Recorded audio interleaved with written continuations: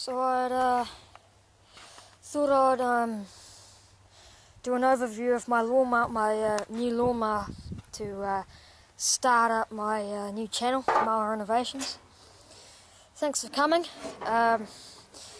Hopefully we'll do some interesting stuff. So what we have here is a Victa 4013 TRX. That's 40-inch cut, 13 horsepower, with a 6-speed gear drive transmission made by Peerless.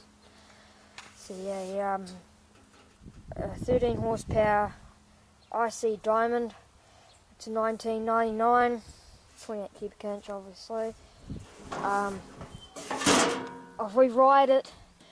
This is only a single stage switch, so you just one click, it's on, the ignition's on, and then the second click and you start turning the engine over. Then this switch just turns the headlights on and off, which will only work if the key's in and turned into the on position. Like I said, it's got a 6-speed transmission. It's a MST 206. Not sure if you can read that or not, but MST 206.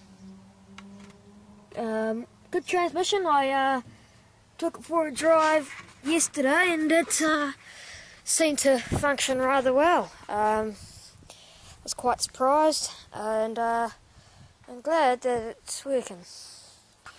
This one was equipped with a rear discharge chute, and I don't want that, so I'm gonna put the little chute back in here, and that's gonna be my battery box and storage, rather than have the battery here, because I don't like it there. It's stupid.